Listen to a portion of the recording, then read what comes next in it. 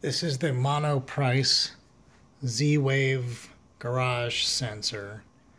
In my case, it worked pretty well with the Nexia home automation hub. It's super cheap. I think it was 25 bucks.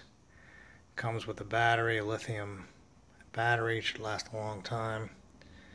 But like zero instructions. So for reference, this is the way it's hooked up. It sticks to the garage door, fat side on top. There's a super tiny arrow here, which I just now noticed. That is the top of this thing. To pair it, just put the battery in it with the case off. You just press the switch twice. I'll take it off of the mount to show you. Excuse my clumsy camera work for a moment. There's the inside of this thing. You just put your hub into pairing mode, click twice, and it'll pair.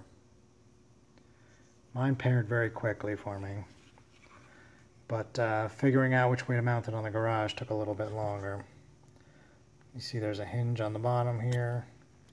Hinge it on that, snap it in, fat side on top, stick it to the door.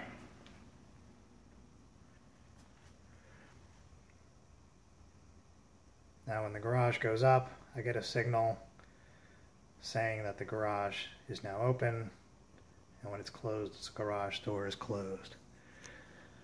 If it either doesn't trigger or triggers backwards or something like that, you've got this thing upside down.